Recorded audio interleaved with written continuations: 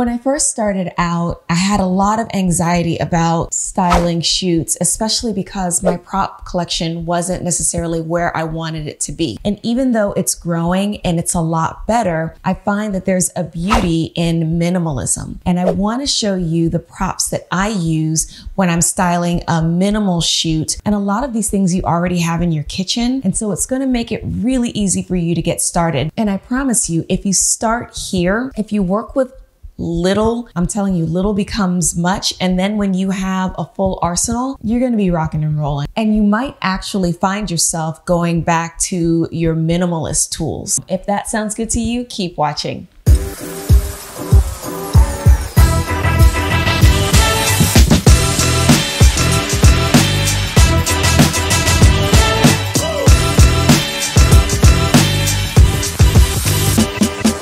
Hi, I'm Kiana Adams from The Key Ingredient, a food photographer, educator, and recipe developer. And when I'm not developing content for myself, I'm here dropping knowledge, tips, tricks, and all things food photography here on my channel. With that said, I'm going to show you what we're going to be working with today.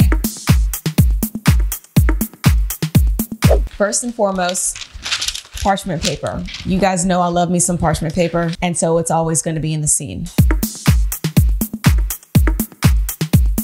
Next, coasters. If you have not started getting your coaster collection on point, I advise you to do so. Coasters are really great for lifting, for adding additional shapes and little visual points of interest to your shoot. So get yourself some coasters. Miniature baking sheets. Now I have like the mama to this one. I love a good baking sheet. Please bring on the baking sheets. They are your friend. You will need them. In addition to baking sheets, cooling racks. I have a rectangular cooling rack. I've seen circular cooling racks. Cooling racks are great because this with some cookies on top or something freshly baked, a napkin styled beautifully, and there's your shot. Frying pans and small frying pans. Now I have this miniature frying pan, which I love. I've used it for a few shoots, but even in your cookware set, if you get the smaller frying pan, I've used those as well. And I can show you an image of where I use the smaller frying pan. But a small frying pan it's your good friend because you can style with it and really make a nice visual impact. The cutting board. Cutting boards are great, especially when you're trying to style without plates. Charcuterie, chopped vegetables. I mean, this is a surface onto itself. And if you put it on top of another surface, then you've got multiple layers happening, which is really what you want when you're styling a shoot. So cutting boards.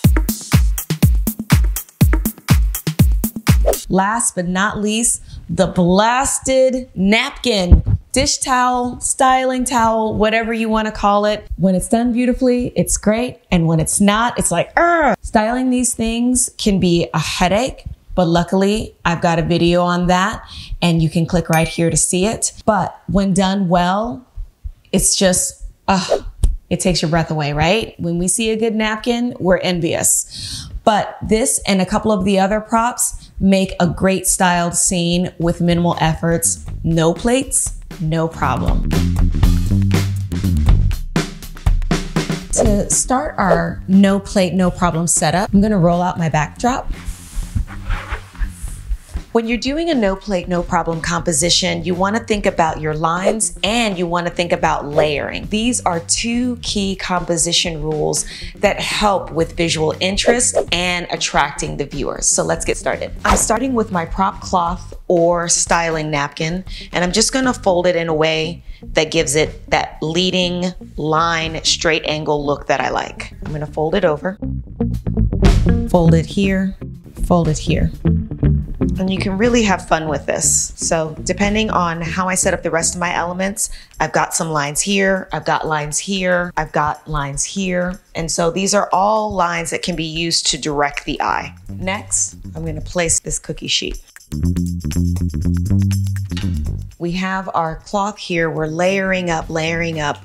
I have this cookie sheet and now I have this small little pan. If I wanted to line this with some crostini, do a dip right here, all of my lines and angles are leading you and your eye to come right here into the center. And depending on what I put here, whether it's chips or bread, or if I wanted to use other little dip bowls, it all is gonna center around this point here. Now, as I start to layer my composition even more, I have this wire rack, which I use for my regular baking as well.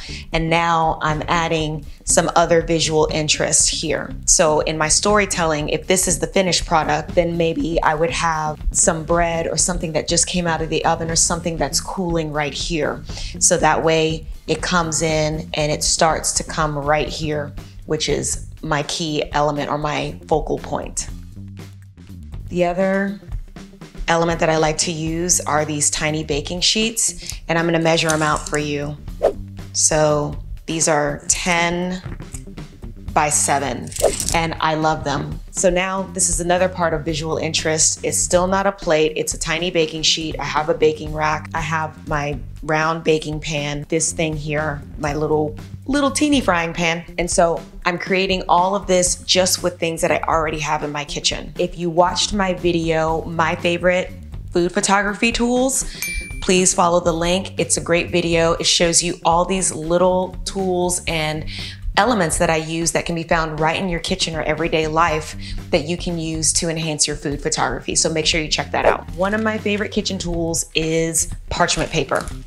And parchment paper for so many reasons. I mean, you'll see later on in the video, you can just use this alone, set food on it, and that can be how you style the shoot altogether in addition to the food. So when I use parchment paper, my trick is I love to ball it up first, and then I unball it, and you can see there's all this texture that starts to come into play just from me crumpling it up. So I'm gonna do that. I'm gonna unfold it and then crumple it up again. Perfect. So now what I do here, and it doesn't have to be perfect. Now I've lined this sheet right here and I have this texture from where I've pulled it all together and taken it apart.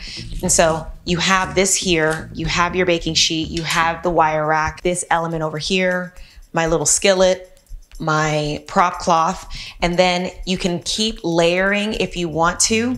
You can stop here, you can take away, you can move forward. But what I'm going to do just to show you how you can keep moving forward with this if you want to, if you really want like a really full pack scene, you can start adding your coasters. And I love adding coasters to a scene because they not only elevate your subject, but they also just add other points of visual interest. As you can see, this one is scalloped, but I've used square ones, I've used perfectly round ones, I've used wooden ones. Start thinking about, like if you go to one of those big box stores, getting yourselves a collection of coasters because they really do come in handy.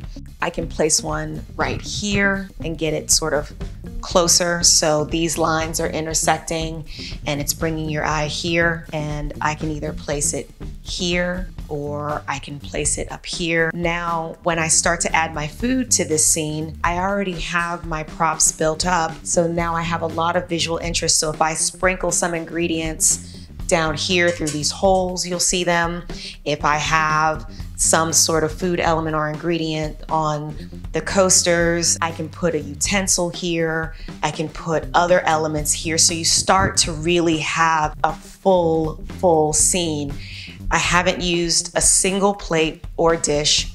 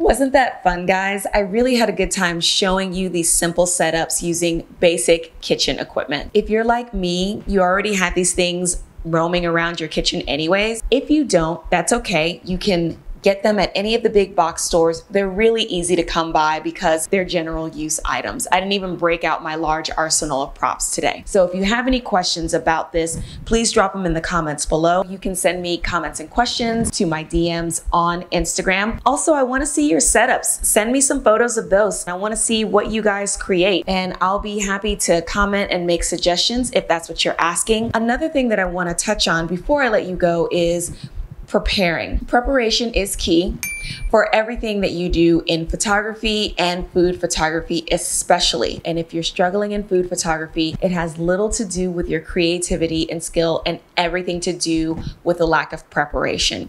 So I am here to help you with that.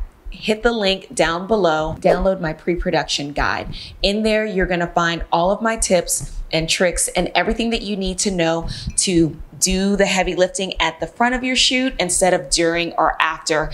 You'll walk away feeling more successful, your workflow will improve, the quality of your shoots will improve, and you'll just walk away with a greater sense of pride and accomplishment instead of being flustered and annoyed. So if that sounds good to you, hit that link, download my pre-production guide, and let's get shooting together. Thank you guys again for watching. I'm Kiana Adams from The Key Ingredient, food photographer and educator, recipe developer, developing content for myself. But when I'm not doing that, I'm sharing my tips and tricks and all my knowledge of food photography and things of the such and sort with you. Remember to hit the subscribe button, hit the notification bell so you're notified every single time I post a video. Make sure you hit the like button as well. Be blessed. I'll see you on the next video. All right, I'm gonna do that again. I'm gonna do that over again. Excuse me. So easily. Once again, I'm gonna do that part again. I'm gonna start again from the beginning. I'm gonna start all the way over from the beginning. Close the door quietly, please. Okay. Never mind, I'm filming. It's right. Yes, babe, I'm filming. Okay, here we go. Wasn't that fun, guys? Whew, that's not fun.